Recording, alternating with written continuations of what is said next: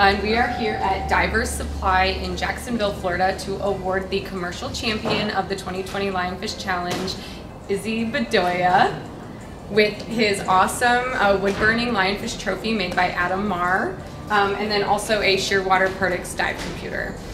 So if you don't mind, I'm just going to ask you a couple questions. All right, so when did you first get into scuba diving? About 5-6 years ago. All right, and what about harvesting lionfish? About 3 years ago. What, really inspired you to harvest lionfish, specifically commercially? It helped the environment and help other species come back, like grouper, lobster, and the incentive of the money help a lot. And they're also pretty tasty, right? Yes. Which is why you sell them commercially. Yes, people want them.